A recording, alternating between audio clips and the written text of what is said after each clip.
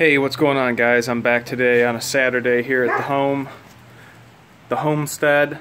I got a 2016 F-250. Obviously got the 6.7 in it. He had a 2012 that he got rid of, and I took the snowplow off of it back in June. He got this truck at the end of August, and currently right now I am putting the snowplow and accoutrement back on. Just got the bumper back on. I had to cut the spots for the plow. Got it all painted up, new hardware.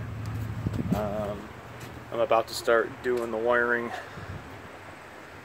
The wiring is this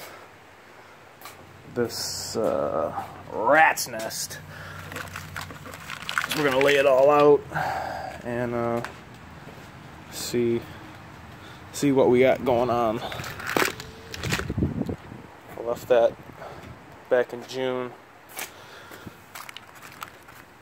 Made a few labels to aid in installation. So yeah, it's a pretty cool truck. He's got it lifted a little bit. Different tires and rims. It sucks his tire lights on now, but he's cool with that. Looks pretty cool with all the front end disconnected, and how clean the truck looks like and shit. I think it looks cool. Alright, you guys, tell me what you think in the comment section below. This is a Boss V plow that's going on, if anybody's inquiring. Yeah. Alrighty, guys. Thanks.